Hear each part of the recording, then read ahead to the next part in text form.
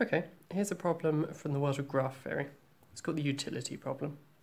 Now the problem with setting puzzles in graph theory is they're usually either trivial or impossible. And this is one of the classically impossible ones. So what we had to try and do is we've got 3 houses, we've got 3 utilities, gas, electricity and water, and we have to connect out through pipes and wires and things each of the utilities to each of the houses.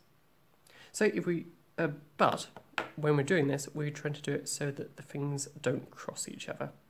In the terminology of graph theory, we're trying to make it a planar graph, i.e. one that lies flat on the plane. If we give it a go, we could have the gas go straight there and straight there. Might go around the electricity to go to that one, just to not cut the electricity off as much as possible.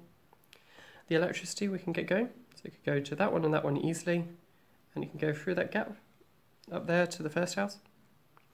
Now we get to a problem with the water, where it can go to this one and around to this one, fine. But we have to try and connect up this water to the middle house, and there's no way of doing it without crossing at least one wire or pipe or whatever they are. This house is completely contained within these, and this water is outside the barrier. Now we can do it with only one.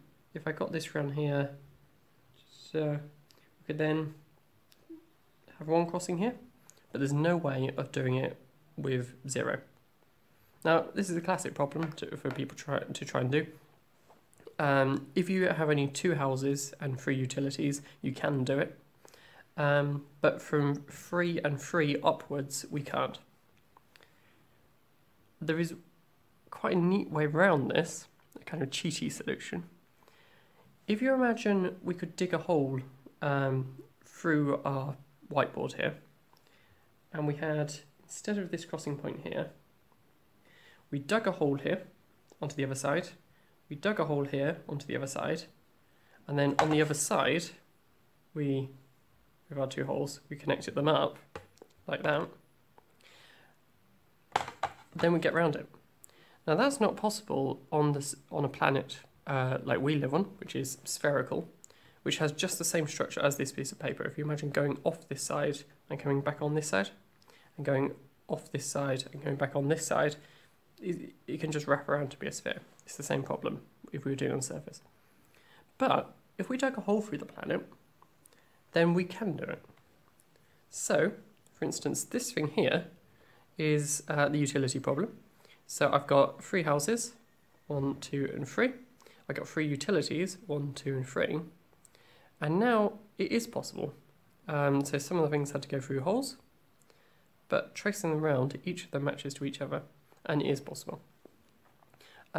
Doing 4, 3 still isn't possible, and so everything above that isn't. Mathematically, we call the shape a torus. I'm using a bagel here.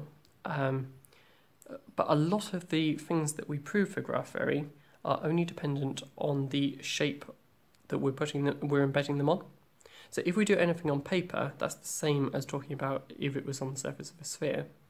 Whereas we have completely new numbers of things when we're trying to do it on a bagel. If I just show you one more example of this, let's turn over. A complete graph is one where we have some number of points and every point connects up to every other point.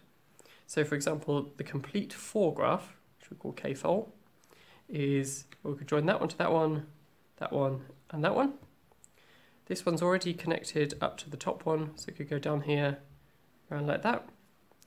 And then this one connects up like that. Each of the 4 points connects to each of the other 3. If we try and draw the K5 graph, it's not possible. 1, 2, 3, 4, 5. We can draw the points wherever we want. I might do the ones around the edge to start with. That's all fine. Could have that one there, that one there. That's all fine. That one will have to go around the edge. And now we've got one that we can't do. One here, trying to join to this one here. Oh, there's a few. So we can do that one as well. That's done. So this one here has to connect to this one here. So we're going to need at least one jump. But once again, if you're doing it on the surface of a torus, if you're drawing it on a bagel, we can do this. So if you imagine the hole here and the hole here, we can draw this on a bagel shape. K6 is not possible on a bagel. So 6 points you can't do. So you just have to learn new numbers when we're embedding in higher things. One thing which starts to get a bit mind-melting is if you start acting with double toruses, ones with 2 holes, and then upwards, 3 holes, 4 holes, and that sort of thing. I'm trying to find the new number of points that we can connect up. It gets quite hard to imagine. Cool.